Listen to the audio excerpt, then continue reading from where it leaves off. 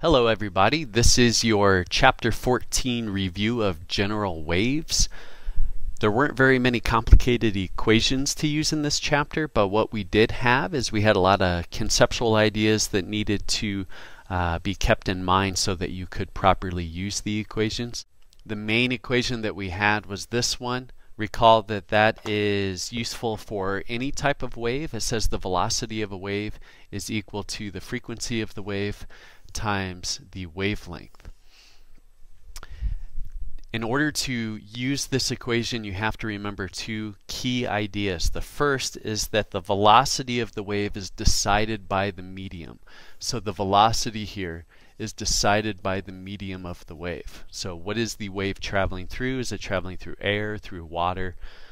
The velocity will be a set number based on that. The frequency of the wave is decided by the source, which means that we only have one thing up there in that equation, the wavelength, lambda. We only have one variable up there that is not already predetermined by things going on. That makes lambda the dependent variable. Given that piece of information, that's why you would sometimes see this equation written as lambda is equal to velocity over frequency.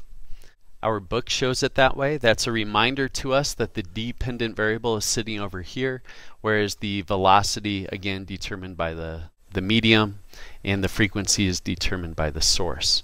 So when it came to actually having a problem, usually these problems were designed so that we could really just check to make sure that you understand all the parameters and what's going on. The most common type of problem that we would have is we had somebody that was in an inner tube at the trough of a wave. We had somebody that was in an inner tube at the crest of a wave. So you're at a water park. We would say as one person is at the trough and the other is at the crest, maybe there, and then I just make up a number here, 1.2 meters of separation between these individuals. That's a horizontal separation. The problem statement might say that you're sitting there and you time this with your stopwatch and you find that you go up and down. So you start up here and then you go down and up, down and up. You do that a certain number of times. Let's say that we time this out and we find that you go up and down 22 times in a minute. So a problem like this is going to have us solve for the velocity of the wave. Use this information to determine the velocity of this particular wave. And in order to do this correctly, you have to truly understand what lambda is and what the frequency is. I'll remind you that lambda is the distance from two locations that are in phase. It's easiest to find that by looking from, say, peak to peak. And when you look at this diagram, you notice that I really was only given information that kind of talked about 1/2 of a lambda. So I'm going to need to double the 1.2 meters that is here to figure out the actual lambda. So I'm going to come up here and I'm going to say lambda is equal to 2.4 meters. The next thing I need to do is I need to find the frequency of the wave.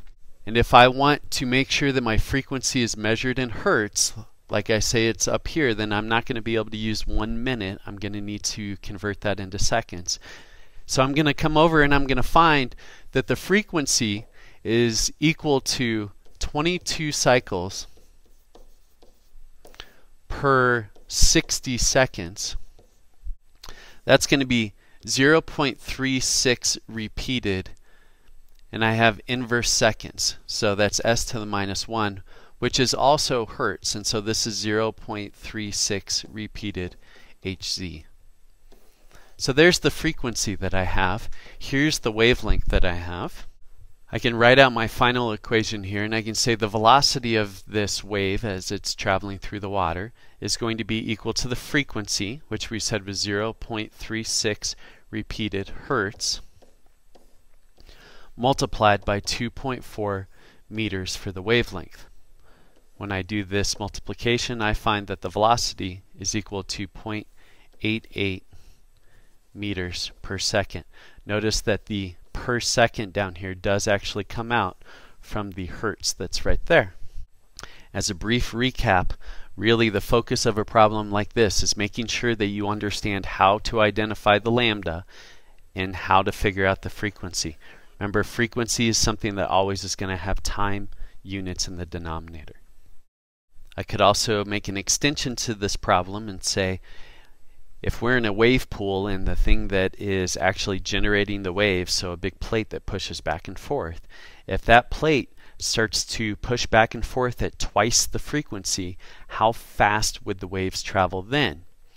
The correct answer is that they would still have the same velocity because the velocity is determined by the medium. And since those waves are still traveling through water, you can see that the medium hasn't changed. So again, reinforcing what we've been saying, the dependent variable is lambda, is the wavelength. If the frequency goes up by a factor of 2, then lambda will just have to go down by a factor of 2 to compensate so that you achieve the same velocity. Let's take a look at another problem. Let's just say that I have an individual sitting here, and here's a big cliff face that they are standing near to. This person is going to shout, and a sound wave is going to propagate out. Sometime later, it's possible for the sound to actually reflect off of this wall, come back, and then they hear it in their own ear. And of course, that's what we call an echo. Let me make up some numbers now and develop a problem out of it. So I'm going to say that a person shouts and they hear the sound 1.2 seconds after they shout.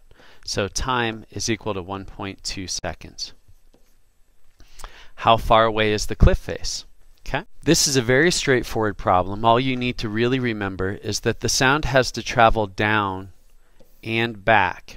And so if this is the distance d, the sound not only has to go down, it has to go back. And so I can look at this in two different ways. I can either pull this equation into the mix and say that in 1.2 seconds, it has to travel 2d, two distances down and back at a particular velocity. Or I can cut the time in half and say that if it took 1.2 seconds to reach down and back, it must only take 0.6 seconds, so that's the half time, for it to go down. And that's the approach I'm going to take. I'm going to use the knowledge that the speed of sound is constant for a given set of circumstances, and the number we like to use is 343 meters per second. So that's the velocity of my wave. I'm going to fill into this equation. 343 meters per second is equal to the distance to the cliff. I'm only going to use that because I'm going to use half the time, 0.6 seconds. After multiplying both sides by 0.6, I find that the distance to the cliff is 205.8 meters. And that's my final answer. That's all I have for the problems. If you need a refresher on the general information, general waves, understanding things like superposition and standing waves, I'll remind you that I have a video, a couple videos actually, that are posted on this same YouTube channel that you should look at. But for now, if you think you got it, let your computer know.